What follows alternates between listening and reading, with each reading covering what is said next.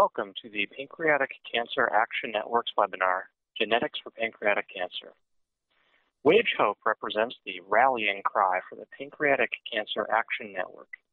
It's their relentless call to action to never surrender in the pursuit to change pancreatic cancer patient outcomes. Their goal is to raise awareness about Wage Hope and inspire people to help them continue their fight and drive new supporters to their cause to help them reach their goal to double pancreatic cancer survival by 2020. If you would like more information after the webinar about Wage Hope, please visit pancan.org or wagehope.org. The webinar is scheduled for 60 minutes and includes a presentation followed by a Q&A session. A recording of the presentation will be available on the website under the Educational Events page. We encourage you to submit written questions at any time during the presentation using the QA panel located in the bottom right of your screen.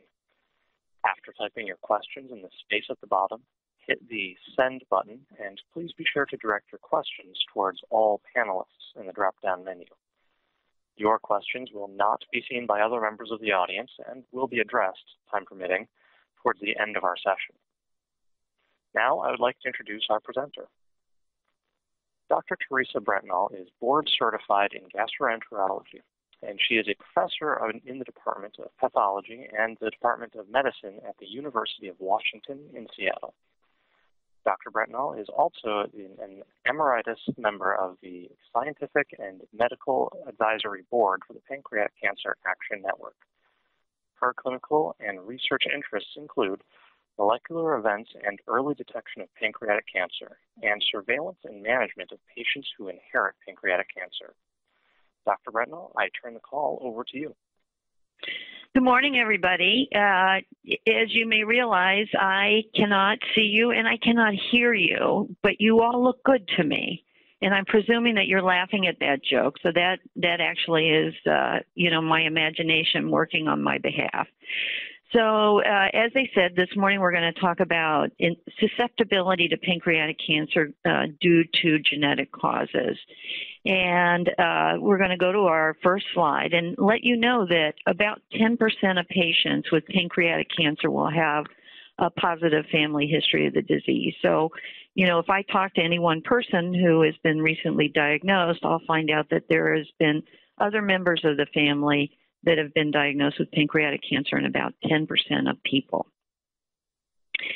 So the family history can give us a lot of clues as to whether people are susceptible to the disease or not. So what I'm showing you here is a family tree, and this shows 2 generations. And so the squares are the men, and the circles are the women, and this is the parents, and there are the children. And in this family tree, we have a mother with pancreatic cancer and a son with pancreatic cancer. When I see something like this, we shouldn't, it's too many people having pancreatic cancer in a family. So when I see something like this, I am suspicious that there is a genetic etiology going on here, a genetic cause for pancreatic cancer in the family. So this is why it's really important to get your family history and find out what diseases has your family had, and in particular, what cancers have they had. That little finger is just to remind you, important. See, up and down, up and down. Okay. So I'm going to give you an example. There's many registries of patients with pancreatic cancer, but this is an example of one of them. Johns Hopkins has a registry that they published on, and they initially had 362 families that they wrote about. And out of the 362 families, where just, if you have one family member or more with pancreatic cancer, you sign on to the registry, and the risk of pancreatic cancer in that group.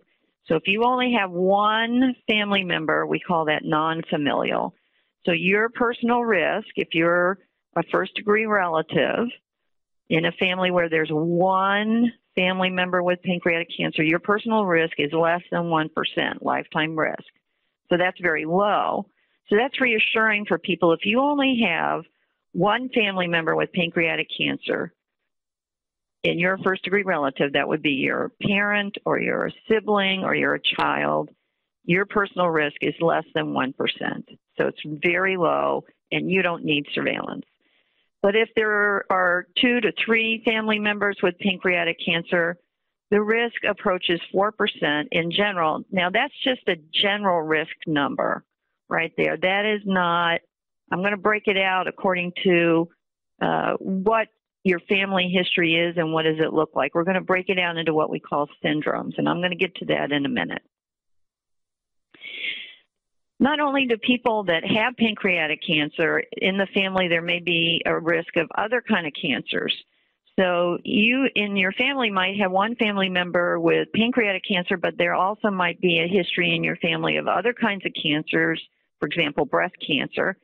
So in the non-familial syndrome, this is where there's only one family member with pancreatic cancer.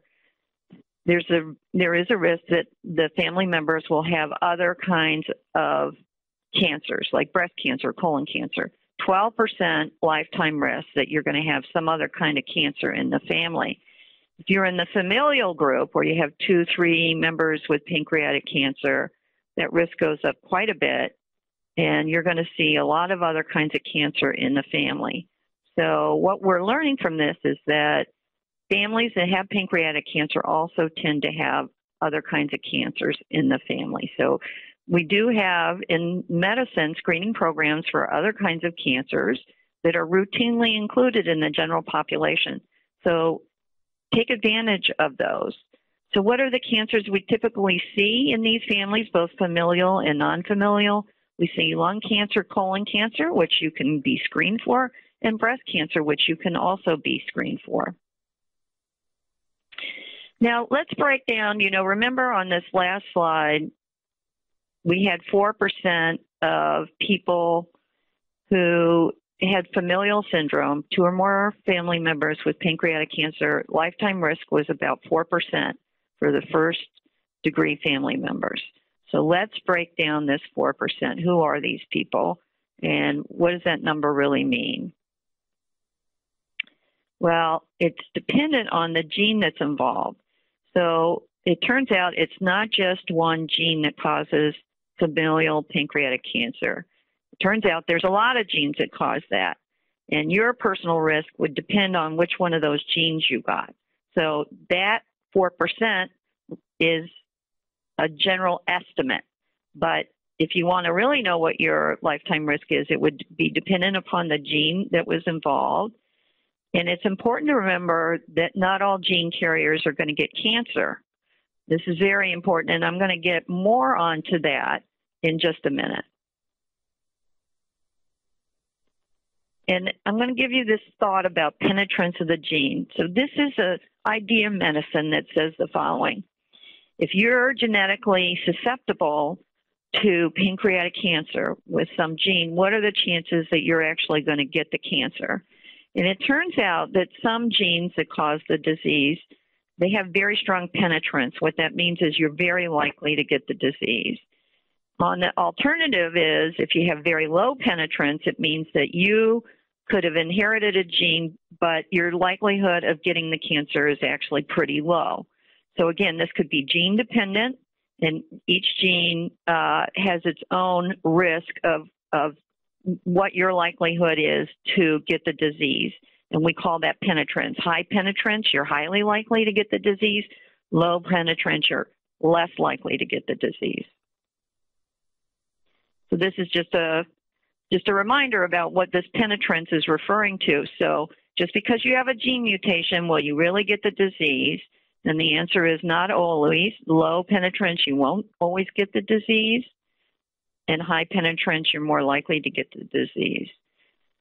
So if you remember, I was telling you about that registry where some people inherit pancreatic cancer plus other kinds of cancers in the family. They can get pancreas plus breast and lung or colon. Now, some families only inherit pancreatic cancer. They don't get a colon, there's no breast, there's no nothing, there's only pancreas. And in that setting, we have a name for this group of patients, so we're going to get to that.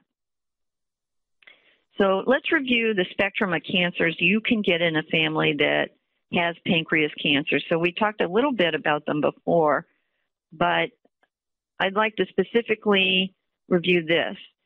So breast cancer is pretty common in families that get pancreatic cancer, and it can often develop later than the age of 50, but sometimes we see people who get breast cancer even before the age of 50.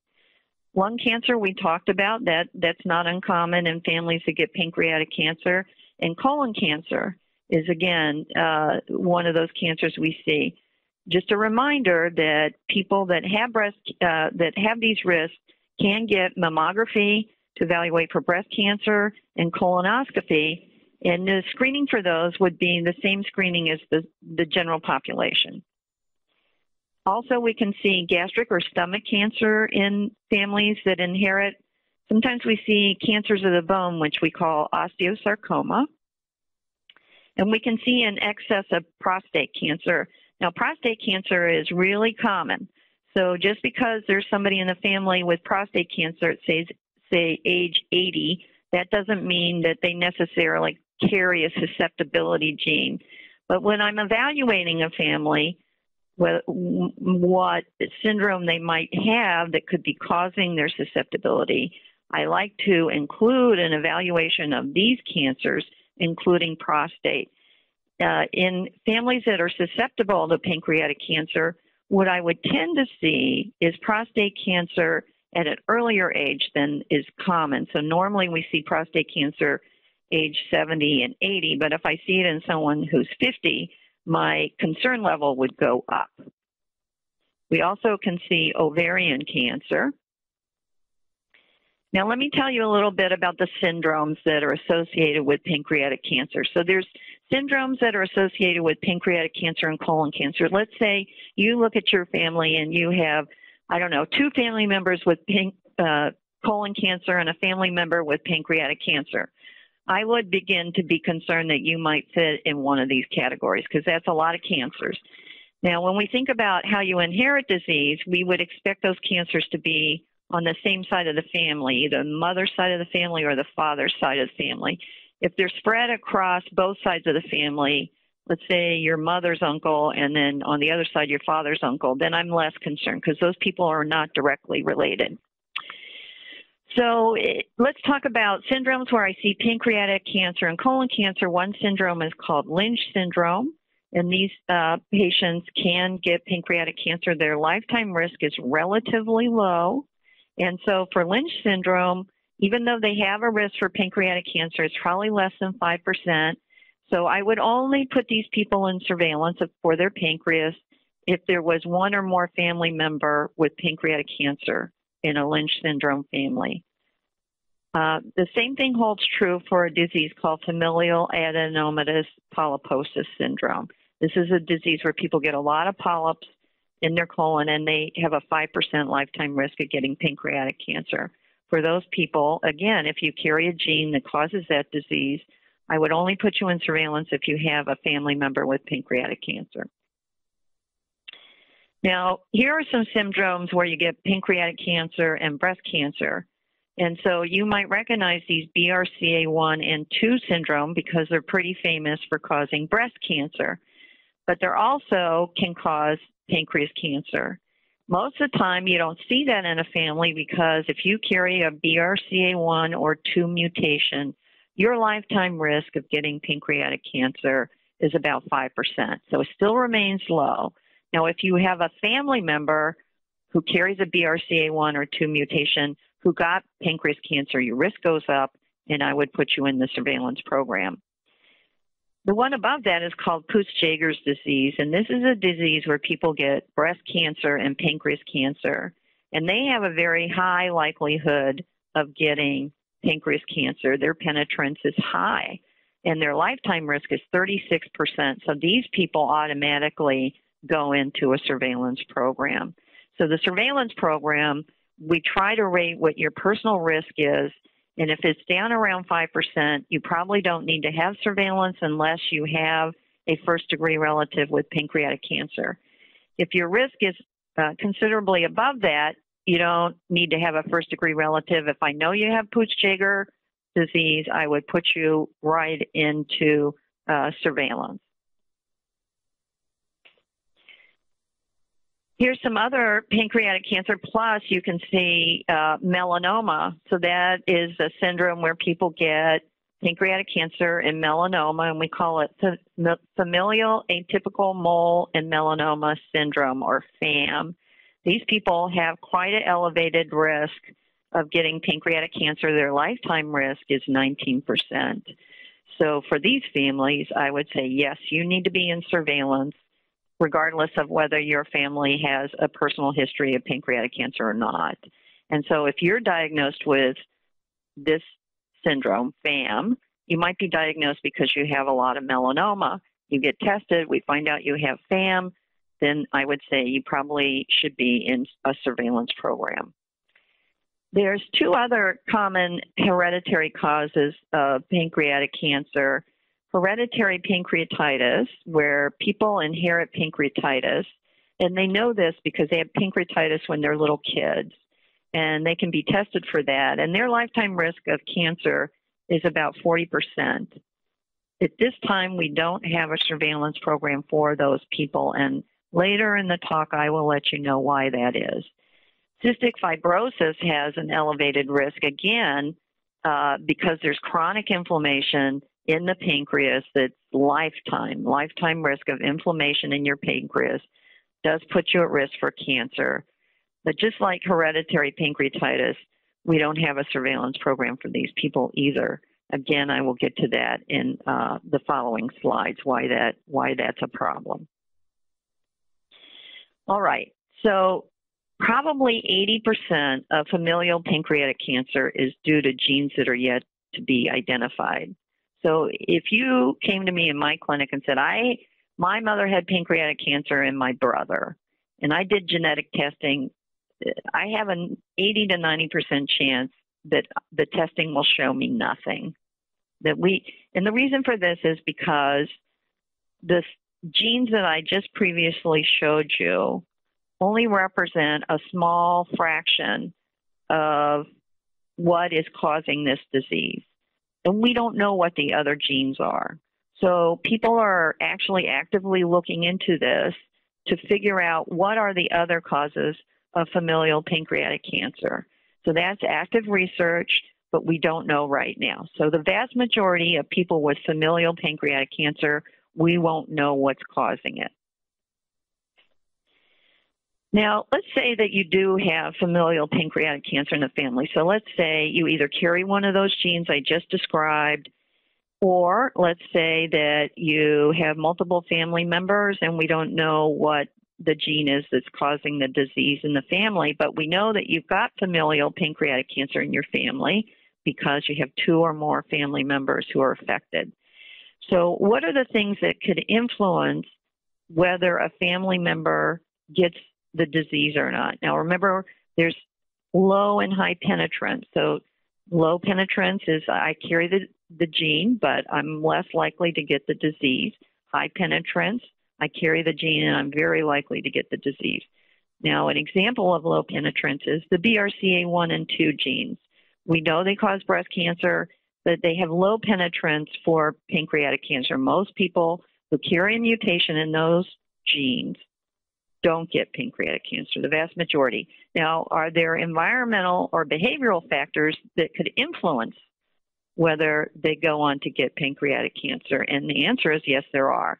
And these behavioral factors and environmental factors hold true whether it's a syndrome where we know which gene you carry, or it's familial pancreatic cancer and we don't know which gene you carry. Either way, these factors hold true in influencing whether you're going to get the disease or not.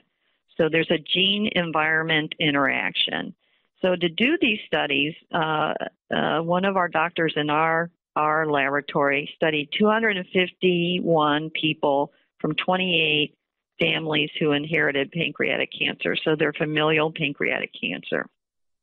And we looked at smoking, diabetes, and gender to see whether any of those could influence their personal risk above and beyond the fact that they inherited a susceptibility gene to pancreatic cancer. And we also looked to see if the number of affected family members influenced your personal risk. So if you had 5 family members with pancreatic cancer, does that affect your risk more than if you had 2 family members? Okay, so let's start with smoking. As you probably would have figured out without me telling it, this is a curve here, and this tells me this is your risk of getting pancreatic cancer here on the left side. So this is your percentile lifetime risk. Top of this bar is 50, bottom is 0, so 0% chance. And if you're a smoker, your risk is much higher as you age. So by, let's say, age 50, your risk is already about 20%. And also, the age at which you get the disease it goes up by a decade. So let's say I say 25% of the people getting cancer, if they smoke, they're going to get it at age 60. And if they don't smoke, they're going to get it at age 70.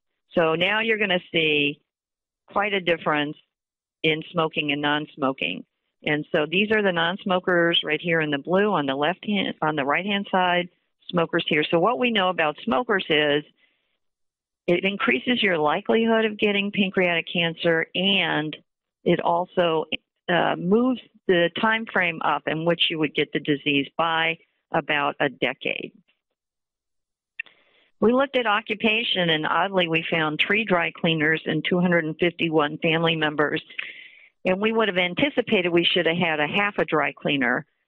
And so the question is, we know that dry cleaners are exposed to solvents and benzene, different chemicals that could predispose to pancreatic cancer. So I don't know here whether this is relevant or not. Did the families who had excess dry cleaners, did they inherit a susceptibility gene, or did they inherit a business that puts them at risk? This is very early data, and I think we'd have to study a lot larger population in order to know whether this is important or not. Let's talk about surveillance for a minute, and how do we do that, and how do we get that done? First, I want you to understand pancreatic cancer and why it's hard to diagnose. And many of you who are on this phone call know that, you might have a family member or a friend who got pancreatic cancer, and frequently they're diagnosed late in the disease, and that just seems so unfair. And so let's talk about why that happens. So we have to understand the disease itself to understand why that happens. So first of all, most patients don't have symptoms until it's late in the disease. The second thing is you can't feel the pancreas on a physical exam. So the pancreas is actually located between your shoulder blades, almost up against your spine. And so you can't feel it on physical exam, so nobody can tell that there's something wrong with it on a physical exam. And then lastly, there's no good test to find early cancer or precancer. And I'm going to talk to you about that. We use CT scanning and endoscopic ultrasound when people present with symptoms, and we can find, cancers that are about an inch to half an inch in size, as small as that. But the CT scan can't find things that are smaller than a half an inch. They just have a very hard time. And even endoscopic ultrasound, which is kind of our really good test for diagnosing pancreatic cancer, would have trouble finding precancerous lesions. So precancer is the step right before cancer. So here I'm showing you, this is a little cartoon I made of the pancreas here.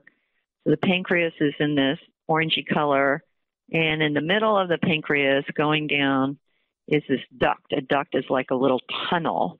And the pancreas has 2 jobs. The 2 jobs are, number one is that it makes digestive enzymes to help you digest your food. And so those enzymes are made by the pancreas, and they're placed they squirt it into the pancreatic duct, and then they come out into your small bowel here. And so, and then this is where the food is, and those enzymes mix with the food and help you digest it. The other deal with your pancreas is it helps you control your blood sugars by making insulin. Now, the pancreatic duct has little tiny ducts, ductules that come off of the main duct. And I'm showing you here what they look like. And the juice goes from these little ducts into the big duct like a big river, little tributaries into a big river, and then into the small bowel. Now, what you need to know about this, why do I bother to show you all of this information about the pancreas, is because precancer forms in the small pancreatic ducts first.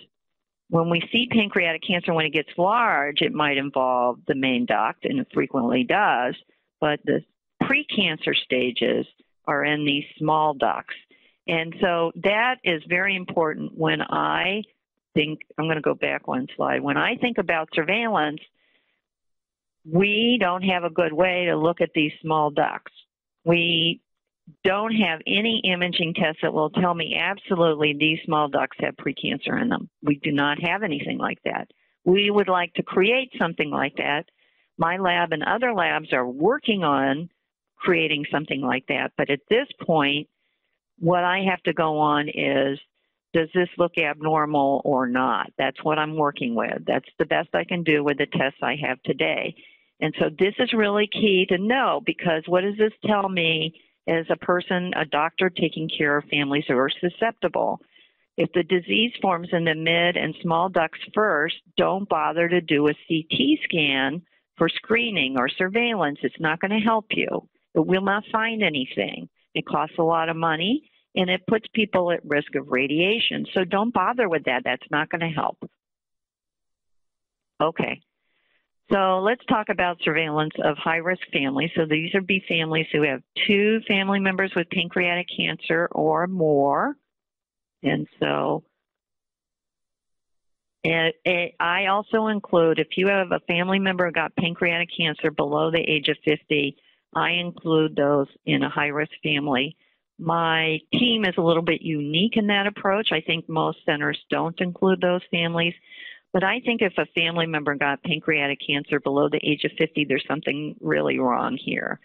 And the reason for that is most people get pancreatic cancer in their 60s and 70s. And so if you get it at age 40 or age 35, I just think there's got to be a genetic susceptibility there. And that's why I include those patients in our surveillance program. So in order to be in the surveillance program, you have to have 2 or more family members, and one of them has to be a first-degree relative. Again, a first-degree relative is a parent or a sister or brother, a sibling, or a child. So one of those people has to have pancreatic cancer to get in the program. And the data I'm going to show you is derived from 100 patients from 75 different families. And all of these families are going to have different reasons why, different genetic causes of why they got pancreatic cancer.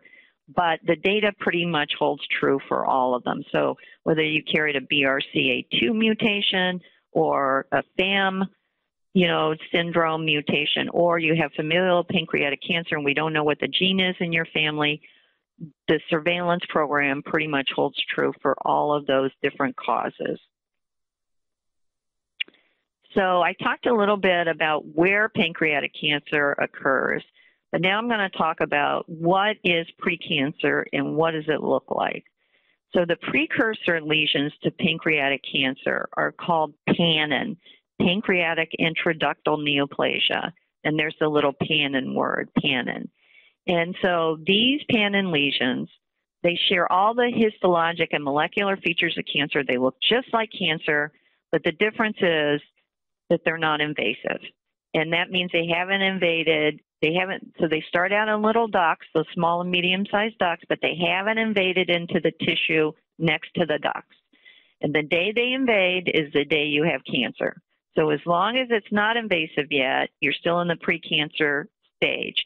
And the cells there can look a lot like cancer, but if they haven't invaded, you don't have cancer yet. Now I'm going to show you what this looks like.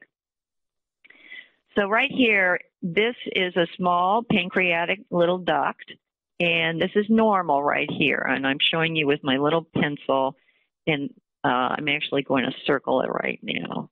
There you go. So that's normal right there.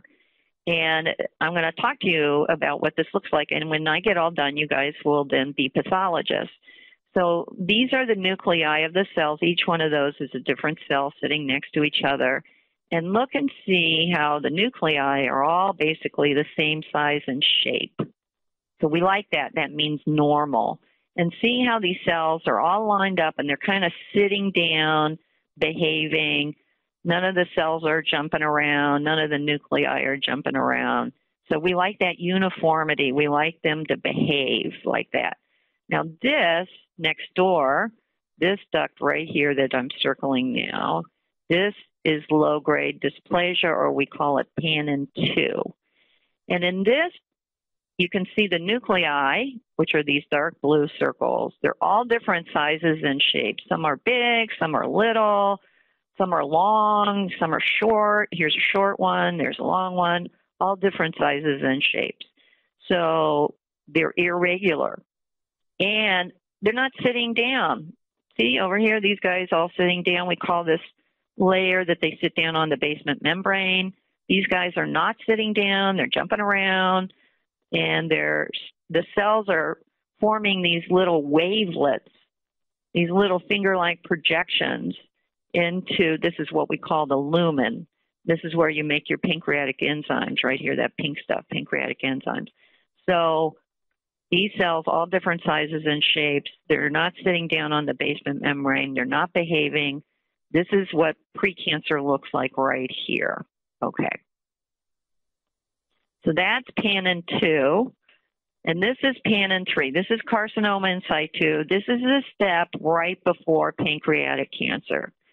Now, this looks even weirder than the one I showed you before. So it's interesting, this duct, this is one giant duct right here. It's really actually little, but we put it under a microscope so it looks big. Now, these cells right here almost look normal. Look at that.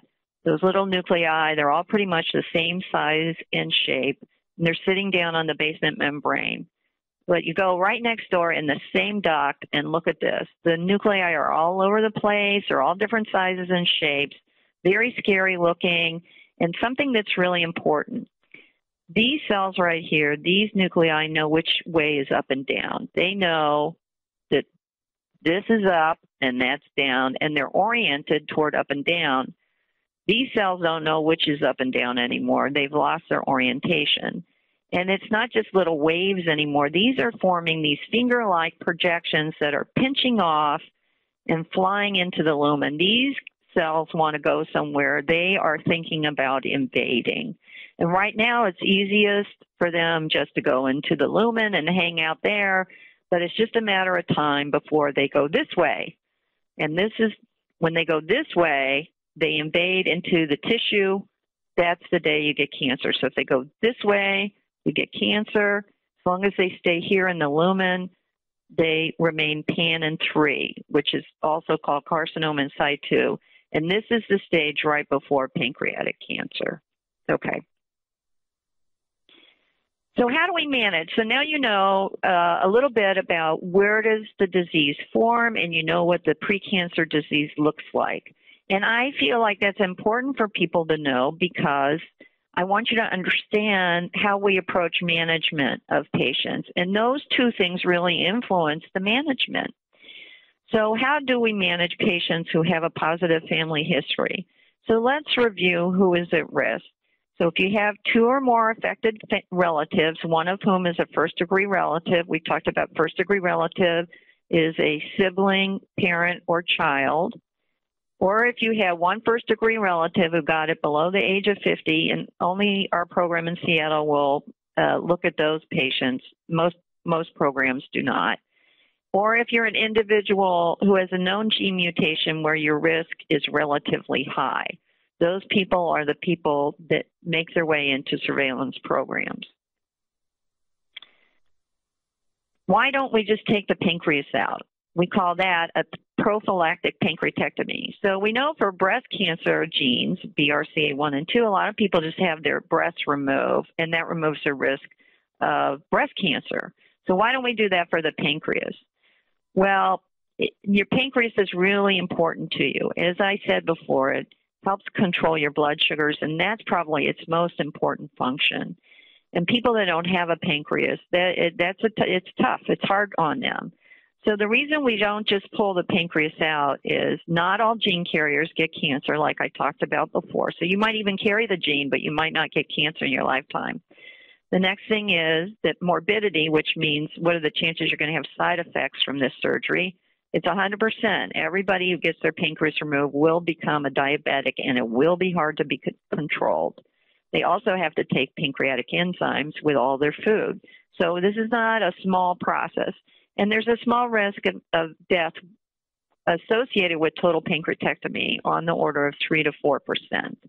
So we don't just willy-nilly take the pancreas out without knowing that your risk is very high, because I can prove that you have Panin-3 in there, the precancerous lesion.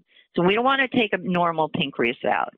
And moreover, decades could precede getting cancer. So let's say you're 60 and it looks normal, or there's some mild changes in there, but maybe you're planning to get your heart attack at age 70. And so, you know, from my standpoint, I don't want you to get pancreatic cancer, but if you get a heart attack, that's okay with me, because you're dying of some other cause. So again, we don't want to take a pancreas out unless we know absolutely that that pancreas is really in trouble.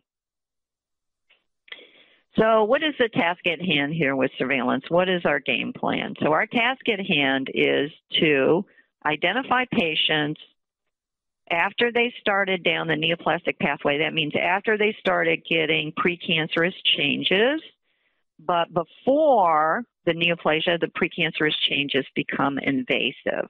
So this is really key. I never want to take out a pancreas that looks normal, never. I want to get it right at the stage, right before it becomes invasive, the Panin-3 stage. So what helps me figure out what's going on? Well, for one thing, I get the family history. I try to find out what symptoms did the family members who were affected, what symptoms did they show up with? Did they have abdominal pain? Did they have diarrhea? Did they have weight loss? Some people show up with diabetes years prior to the pancreatic cancer. That's all valuable information. I try to find out how long those symptoms were gone. Did they have diabetes 3 or 4 years prior to the onset of their cancer? And I get the ages of the affected family members, and that's very important, because that tells me when do I start surveillance. Now, the surveillance that we do, I just talked to you earlier about this. The disease starts in the small and medium-sized ducts. So CT scanning is not going to help me. I repeat, CT scan is not going to help me. So it turns out the test that's best for looking at these small ducts is endoscopic ultrasound. And that's not done at every institution. It's done at some institutions, usually institutions that are in big cities or associated with universities. And the second thing about endoscopic ultrasound that you need to know, and this is really important, is it's very operator dependent. It's like you're looking at a bowl of tea leaves and you're trying to, predict the future. Or you're looking at a snowstorm and trying to make a picture out of it. And so every operator who does endoscopic ultrasound is highly trained, but interpreting the tea leaves is really dependent on the person and their eyes and what, the patterns that they can see. And so because it's so operator dependent, I do not recommend that you just go to anybody who does endoscopic ultrasound to get this kind of test done, because they won't know what they're doing and they don't know what to look for. So it's very important, if you're going to be in a surveillance program, to go to a program that has experience doing surveillance for pancreatic cancer. These people know exactly what they need to look for. And this is really important. That expertise is crucial to having a good outcome. We also do this test called ERCP, and you guys might have heard about this test because it's been in the news because the endoscope associated with ERCP has recently had problems with getting infections in there. Now, I don't want to say that we routinely do ERCP. We don't. It's very rare we do that. And also, I want you to know that despite these news reports, there are safe ways to clean an ERCP scope, and there are safe ways to do this, and you can ensure that the scopes are cleaned by using a rigorous process of quality control. So, for example, at the University of Washington, every day we test our scopes, every day, every scope, to make sure there's not a single bacteria in there. And we do have tests that we can use. And so the FDA, together with Congress, are working on standardizing these highly rigorous methods of cleaning the scope, and they will be implemented. But I need to let you know, number one, we don't do ERCP very often, but when we do it, it can be quite helpful in the patients that I'm concerned about. And also, I need to let you know that there are rigorous ways to clean scopes, and they can be tested, and they will be cleaned. And so we just, at our center, we always do that, and other centers obviously will be incorporating those methods as well. Now, I also want to let you know, endoscopic ultrasound, we don't use the same type of scope that's used in the ERCP scope that's done with ERCP. So what's the difference? So you probably want to know this because people are interested in this topic, like for colonoscopy. The ERCP scope we use is different than all other scopes. It's a very complicated scope, and it has very complicated machinery in it. And because of that, it's very hard to clean. The channels in it, the little channels that we use to do our work, they make a big right turn at the end. Every other scope, the channel is absolutely straight. Every other scope. Colonoscope, endoscopic ultrasound scope, upper endoscope, all the other scopes, straight channel, easy to clean, doesn't get infected. Only the scope with ERCP can get infected. And again, rigorous methods are being undertaken to ensure that doesn't happen anymore. So there is no risk of infection with endoscopic ultrasound. So I just want to tell you that. The other thing I need to let you know is just with these exams, what we do is we make the patient sleepy for the endoscopic ultrasound, which is the mainstay of how we do surveillance. We make you sleepy. We pass a flexible tube with a TV camera in it, on the tip of it. We pass that scope while you're sleeping down into your stomach, and the stomach lays right on top of the pancreas. And what we do is we blow up a little balloon at the end of the scope, which is an ultrasound machine, and we get a very nice view of the pancreas, a better view than you can get through any other imaging method. And we get a nice view of the pancreas, and then we can take a look. Again, the physician doing the procedure has to be highly skilled and know what they're looking at, because this is a very subjective test. But this is the baseline test that we use, and it seems to work the best out of all the tests that we've ever tried. And if you're in a program that has experience, I think it can be quite effective. Okay. Again, centers with experience, that's the key. And there are centers of experience throughout the United States. Now, I'm going to show you a picture of what endoscopic ultrasound looks like. And again, you're starting to get the idea here of this tea leaf problem. So I'm going to tell you that this is abnormal, and the reason why is it has these little dark circles in it here and here, and these little bright dots in it here and here, and that's what makes it abnormal. But you could see just looking this, you're like, what is that? It's a snowstorm. This is not helping me. So you really need someone who knows what they're doing to do this endoscopic ultrasound. So in general, if the EUS is abnormal, we would consider getting an ERCP. It would have to be really abnormal. If it's really abnormal, then I want more information about those side branches in the pancreatic duct, the small and medium-sized ducts. If I want more information about that, this would be one test I could use. And if this test is abnormal, the ERCP and the EUS test are abnormal, all that tells me is it's all abnormal. The only way I'll know if PANN is present, the precancer lesion, is if I go and get a piece of tissue and I look at it under the microscope. That's the only way I'll know. So the purpose of these tests is to tell me, are things normal or are they abnormal? And if they're abnormal, how abnormal are they? So the endoscopic ultrasound is the mainstay test. And if it's really abnormal, I would get this ERCP, or other centers also get what's called an MRCP, which is a type of magnetic resonance imaging that's like an ERCP, but it's not quite as crisp detail on those little side branches. So we start out with the EUS. If it's really abnormal, I consider a secondary test to look at those little branches in the pancreatic duct, small and medium size. All of this is abnormal. Then we would have a conversation about getting a piece of tissue and seeing what is in there. And if I see this, remember this, we're going to go back to your histology training. We have little fingers of stuff pinching off. The nuclei, I don't know which way is up. They're all different sizes and shapes. Little pieces of these are moving into the lumen, the center of the duct. So what do we have here? We have PANN 3, carcinoma in situ. This is a stage right before pancreatic cancer. If I see this, I'm concerned for the patient. You have a strong family history of pancreatic cancer. Your mother and your brother both got the disease. If I see this in your pancreas, I am concerned that you're on the verge of getting pancreatic cancer.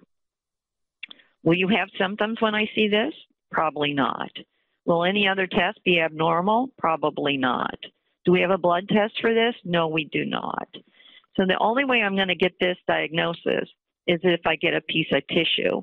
And the only way I can get a piece of tissue is to get a sample of it at surgery. And so very few people ever get to the stage where they have a very abnormal EUS and an abnormal ERCP or MRCP.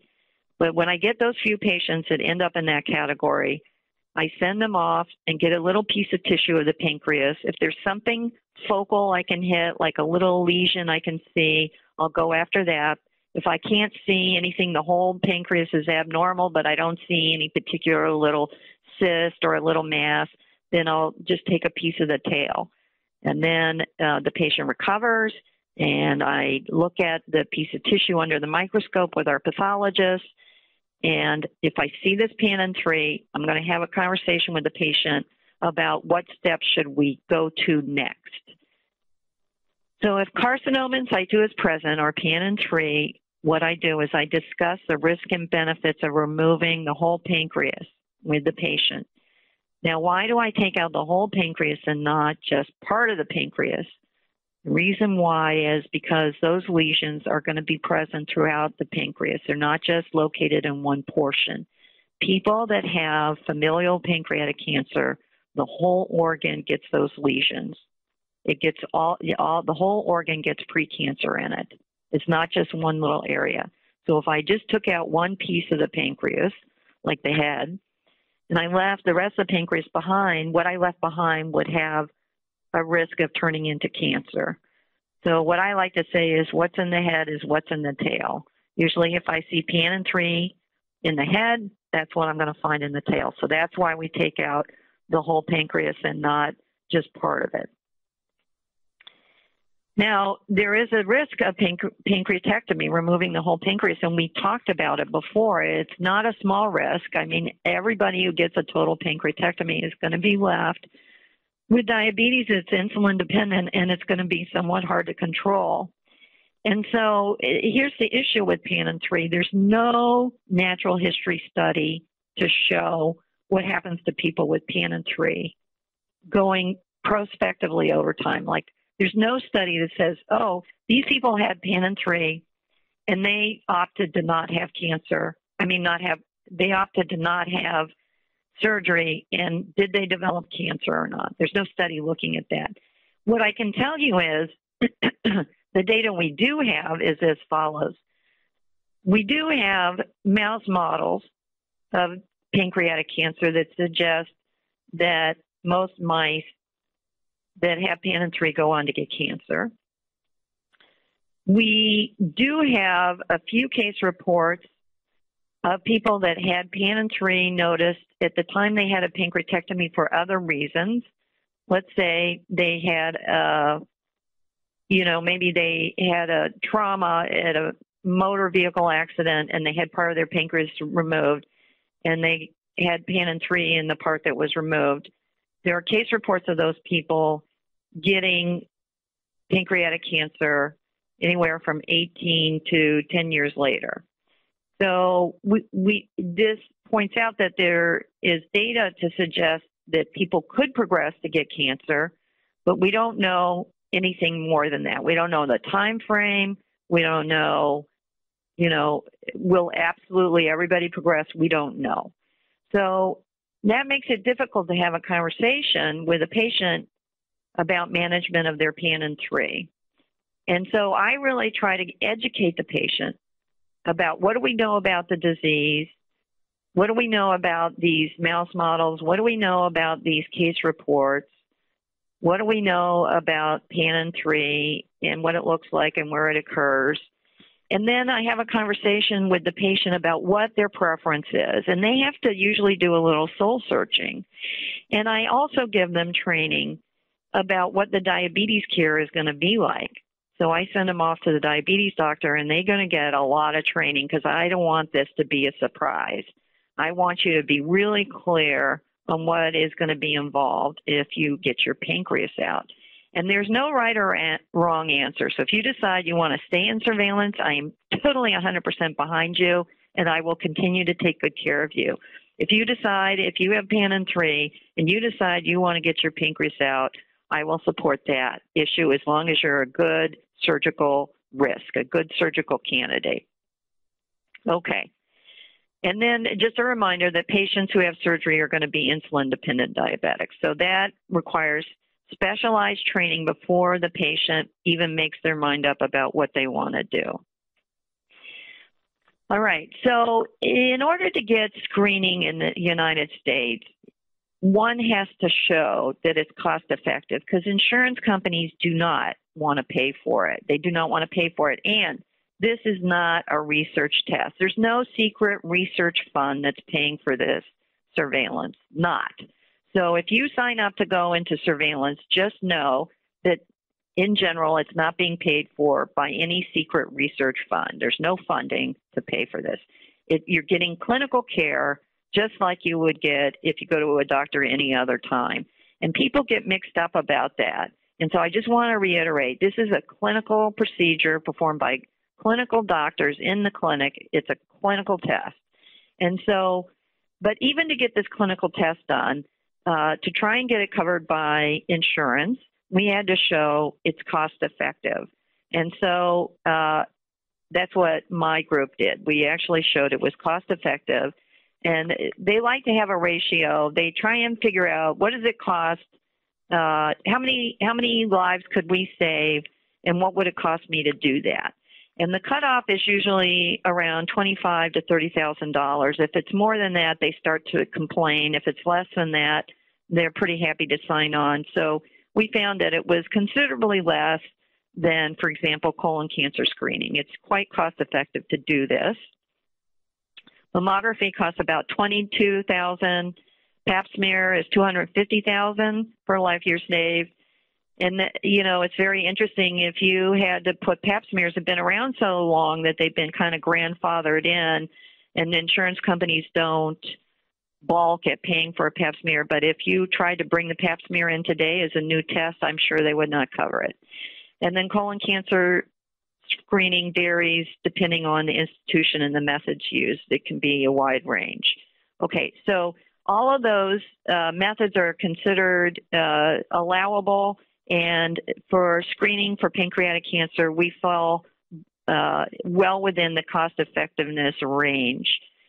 The procedure cost has a limited impact, so it's not the cost of the endoscopic ultrasound that is driving whether this is cost effective. What drives whether it's cost effective is the age of the patient. If you're over the age of 70, it's not cost effective, and the reason for that is because people over the age of 70 die of competing causes. So they die of the heart attack I talked about earlier, or they die of, other, prostate cancer, or they die of, other diseases. Maybe they have a stroke or whatever. So there's many other diseases that are quite a bit more common, and so that's where the cost effectiveness begins to break down. I pretty much in my laboratory, I sort of sneak that out a little bit and put it at age 75. I think people are more robust now than they were 15 years ago when we first did this study. The key thing that really drives this is what is your lifetime risk of getting cancer? And so this bar on the left says what is your lifetime risk, 50% lifetime risk versus 1% lifetime risk. And this is what is the sensitivity of endoscopic ultrasound and picking it up.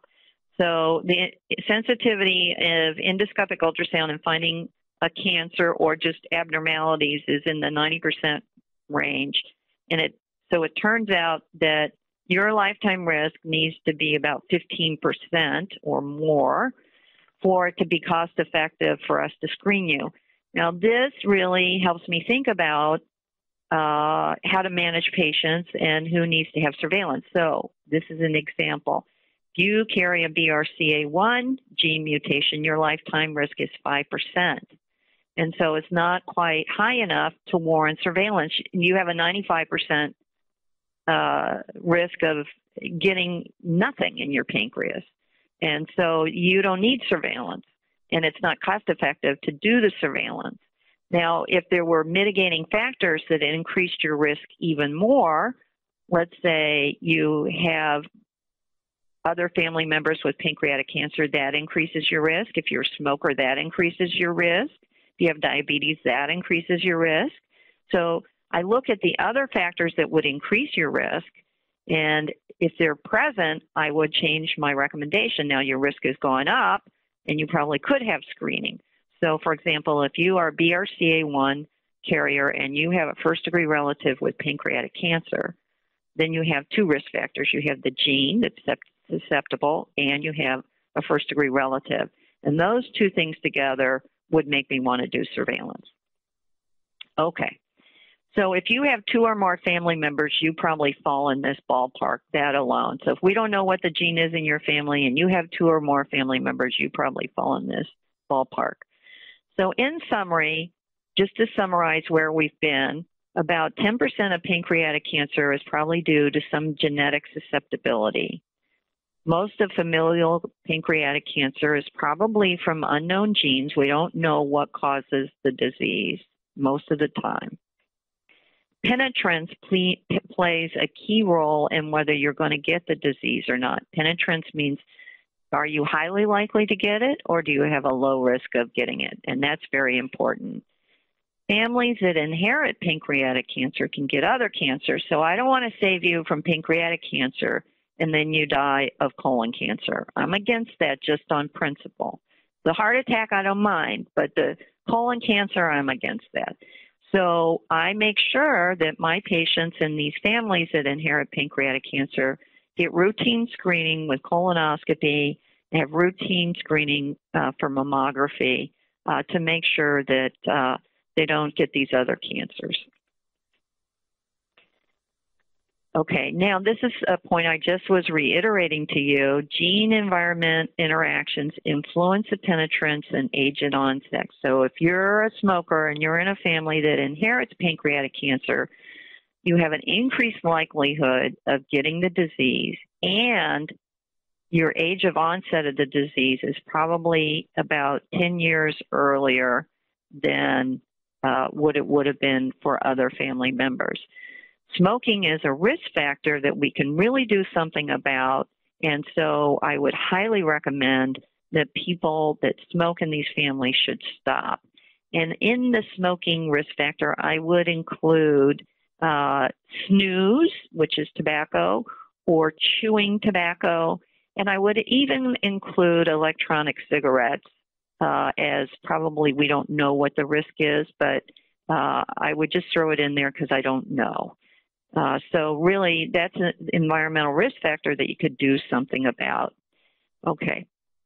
Endoscopic surveillance appears to be promising, but we need better methods, which we call biomarkers, are needed to improve this. Because, as I pointed out to you, the endoscopic ultrasound is usually performed at centers that have expertise, and people have to be specially trained to do the endoscopy, and it's a subjective test. So if we could come up with a blood test, or we could come up with an imaging test that was better, that could do this better, we would be really hugely improved in our ability to find early precancerous lesions and act on them. And my laboratory is working on this, and other laboratories are working on this as well. And I'm quite hopeful, particularly with the imaging, that we may be getting to a newer era that will work better than the current strategies that we have. What I do need to let you know is that when we do surveillance for patients, we usually start 10 years before the earliest age of onset. So if the family members that have had cancer in the past, let's say one got it at age 70 and one got it at age 55, then for the first-degree family members who are in surveillance, we would start 10 years before the earliest age. That would be 55 minus 10 years would be age 45. So that's usually the age that we start. Okay. Screening is cost-effective as long as the prevalence of precancerous lesions or cancer is 16%, 15% or 16% or greater. So that helps drive my thinking about who should be in a program. And what we know about that is 2 or more family members would buy you into a program. If you have a susceptibility gene, we can measure what your risk is, and we can add in the other risk factors that would modify that risk, maybe increase that risk. I would make them cumulative. So if you're a BRCA1 carrier, your lifetime risk is 5%. But if you smoke, it goes up considerably. We're well up above 10%. If you have a first-degree family member with pancreatic cancer, your risk goes up. So these risk factors can be additive, and I think about them when I consider who should be in surveillance. And I just wanted to let you know that this work is really the result of a center that's been in existence. We started the first pancreatic cancer surveillance program in 1996. I had a family that came to me, a man who was 30 years old, and he said, I'm really concerned. I'm concerned I'm going to get pancreatic cancer. That's what he said to me. And at the time, I was like, wow, I can't imagine why you would be worried about that. You look terrific and you're not sick. And then he said, my father died of the disease, my uncles, and my 2 cousins. So he had like 8 family members who died of pancreatic cancer. And I said, well, didn't any of those people go see a doctor? Or how could so many people die of the disease? So, and when you kind of knew it was coming. And he said, yes, they did go to the doctor and they got CT scans and they died anyway. So I made a note to myself, don't bother with CT scans. And this individual was the first person that we came up with the idea that you could do surveillance. And we developed our surveillance program around him in 1996. And now we're almost 20 years out, and we now follow not only him, he lived to go on and not get cancer. He ended up with PAN-3. We removed his pancreas. He's alive today. And not only did we follow his other family members, but we're on to his children now who are approaching age 30 and now are at risk themselves. And so now we've been managing the next generation. It's been quite instructional for us to have this experience over 20 years in terms of understanding how the disease forms, understanding what the risk factors could be, understanding what the best tests are to try and look at the abnormalities in the pancreas, but with the knowledge that to get an actual diagnosis, you have to get a piece of tissue. Our team consists of Mike Saunders, who is our endoscopic ultrasound specialist, Earl Hirsch, who is a diabetic specialist, Mary Bronner, who has been our pathologist, and Steve Ruliak, who's a GI doctor who's worked with me, as well as Dave Bird, who is our surgeon. Having a surgeon involved who really understands this disease and will work hand in hand with you is truly important. It turns out in pancreas cancer, it really matters who does the surgery. This is really important. Who does the surgery? You need to have somebody who has a huge experience, ongoing experience in operating on the pancreas. And the outcome of how people do is wholly dependent on the skill and experience of that surgeon. And so this is another reason why we're very careful when we make recommendations for people that are going to go to surgery, not just in a surveillance program, but also if you have pancreatic cancer, you should really go to a location and a surgeon, a center that has a long experience doing pancreatic cancer surgery, 25 or more surgeries a year. You don't want to go to somebody who does 1 or 2 a year. And that will really reflect the outcome for the patient, how well they're going to do after surgery. We've been incredibly lucky that our patients have done very well after surgery. And although they're diabetic, like I pointed out, we haven't had anybody die from the surgery itself. And most of our patients haven't had any marked side effects from the surgery. So we've done very well, and I put that at the feet of Dr. Bird, who is such an excellent surgeon that we really keep our risks from the surgery down quite low. So my point on this slide is to bring up the fact that doing surveillance should be done by a team of doctors that work together.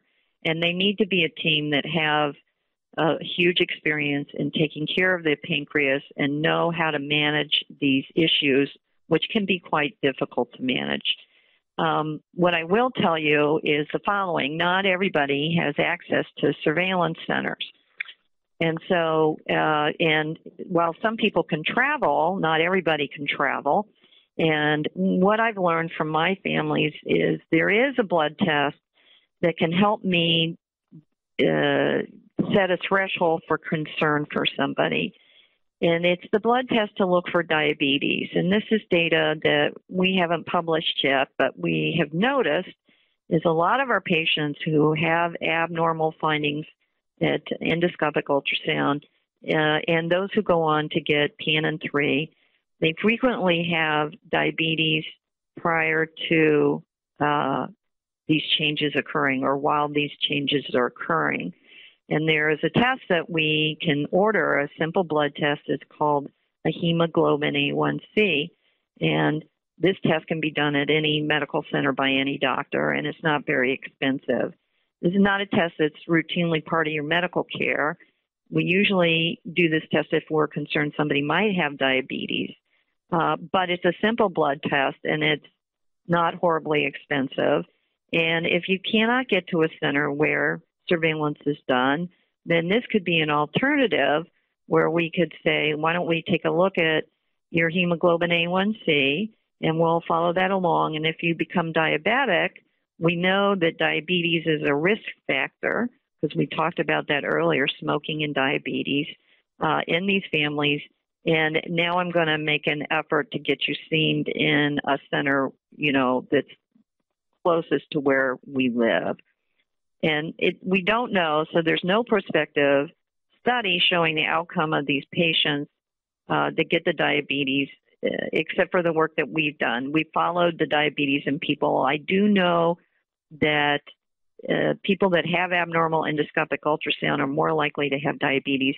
It's not 100% sensitive, and it's not 100% specific, so not 100% of people who PANN3 will get diabetes, and also not 100% of normal patients who have a completely normal endoscopic ultrasound, not 100% of them will be negative for diabetes, but 80% of people that have PANN3 will have diabetes, as told by a positive hemoglobin A1C.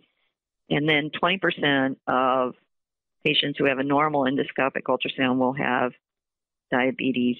And it can help me just grade the risk of patients who are having trouble getting to a center. So it can be a helpful test, and it can be ordered by any physician, and it can be ordered on an annual basis. So those are some tips I have for people that may not live close to a center. And so with that, I'm going to conclude the talk, and I do think we have a few minutes in which we could answer questions. And so I'm going to turn the podium over to our producer. Well, thank you very much for your presentation, Dr. Brentnall. Unfortunately, we do not have time for questions, but I would like to read that the Pancreatic Cancer Action Network would like to thank Dr. Brentnall for her presentation. Once again, the PowerPoint slides and recording of this webinar will be available at pancan.org under the Educational Events page. A survey will pop up after you leave this session. Please take the moment to share your feedback with us, and then we'll use that to improve future webinars. If you have any questions or your questions were unanswered during the duration of this presentation, please contact our Patient and Liaison Services Department at 877-272-6226. Again, that is 877-272-6226. And please ask to speak with the PALS associate. This will conclude our webinar for today. You may now disconnect.